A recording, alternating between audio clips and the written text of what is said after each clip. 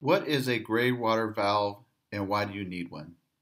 You need to have the option of diverting the gray water to the sewer or out to your lawn or garden.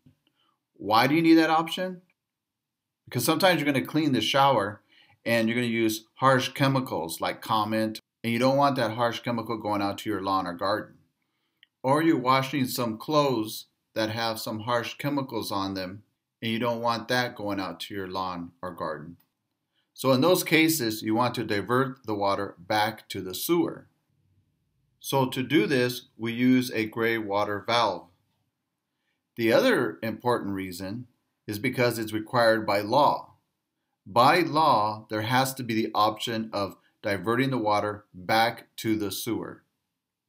Now the valves come in many shapes, sizes, and configurations. Watch our other videos where we show the different options, different sizes, and different ways of using different valves. Click on the description below to find out where to buy the products. We also have links to instructions to how to build a Greywater system. Be sure to subscribe to our channel and like this video.